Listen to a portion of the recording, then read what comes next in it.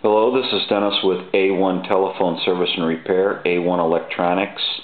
You can get us on the web at www.a1-telephone.com. You can also reach us at 618-235-6959. And I want to show you here a military field phone that's being converted into a telephone for home use. Sean sent this telephone in from Tennessee, and this is the second video. We're probably going to make a couple of videos of this telephone. We've done quite a few of these in the past, but the videos are always so long we never get them on YouTube. They don't give us enough time. So to show you a few things that we've been working on is on the handset, a lot of times what happens is we have to cut this transmitter capsule away from the handset to get a microphone in here, because the impedance is going to be different with our new board. So we've gotten the cap off. This one did come off. We may have to do the same thing to the receiver capsule. I've had some work and some not, so we'll just have to wait until we get to that point. So that's one part of what's going on with the telephone at this point. Here is the transmitter capsule, and that's what was removed. So that'll no longer be used. And then we have the cap that will go back on. Some of these you can remove, some of them you can't. It just depends. I've done so many of these that probably about half of them the cap comes off, and the other half we don't get the cap off. The other thing I want to show you is the keypad. Now this is supposed to be watertight and all rubber sealed and everything. Sean has stated that he put some different stickers on this keypad, but you can guess, 1, 2, 3 and so on, and then this was 0 and then probably star and pound, basically, or it will be anyway on a home phone. But it was a telephone. It was just a military field phone, so it had all that, I'm sure. On the back here, you don't want to take this apart any farther than I did here. I never take it any farther than this. What I do is I take these pins right here and I map them out.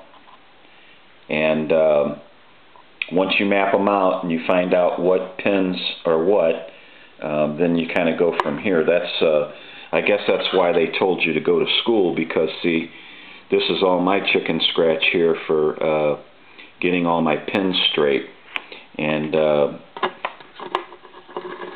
you have to figure it out and map it out.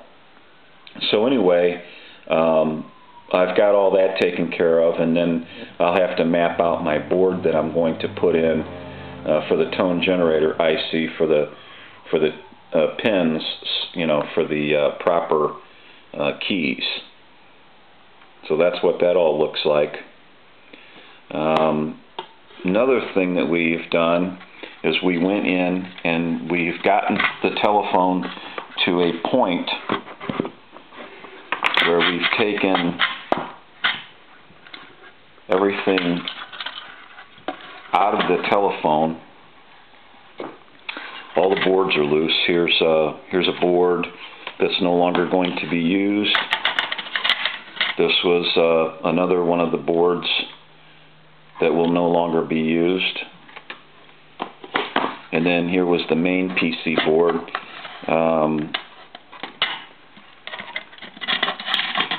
That we removed. Had a viewer call or write a comment about, was this a microprocessor unit? And it is a microprocessor unit. Any kind of an IC chip that does multi-functions and performs multitask would be considered a microprocessor unit. So it is a pretty elaborate board.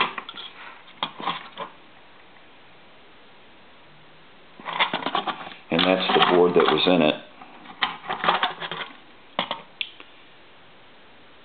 and so that will no longer be used. What we're basically going to do here now is we're going to put a different telephone main PC board in here, and I am also going to, here on the side, I will cut a port hole out for a modular line plug, and so that you can plug any modular cord up to it, line cord, and use the telephone. The other part of the telephone is right here, and I usually use one of these switches, and it's actually for the ring, and I'll show it to you. It's an off and on, and it varies the volume of the electronic ring to this telephone, but it will no longer do that, but it will turn the ringer off and on, so there will be that option. Another thing that I need to talk to the customer about is we always install a light right here so that when you hang up the phone or when you're on the phone, you can see a red or green light, and we put it right in here, and that way when you hang up and that light goes out, you know there's no longer any dial tone going on, and you know that your phone's not off hook because the light will go out. But we're just showing a second video of an ongoing process of a conversion to a military field phone, and we're at this stage right now when we're just kind of taking everything apart and getting everything ready. A lot of these wires that you see are wires that are going to be used again, so that's why they're still in place. And these wires come off the mic plug, so they will be used again. So we're just kind of in the process of getting the telephone squared away where we can get a new main PC board in it for a home phone and get this conversion on its way. I hope you enjoyed the video. This is Dennis with A1 Telephone Service and Repair, A1 Electronics. You can get us on the web at www.a1-telephone.com. You can also reach us at 618-235-6959. And I want to thank you for watching the video. I hope you enjoyed it. And this is going to be a really nice telephone when we get finished with it. I'm going to get this all back together here for you.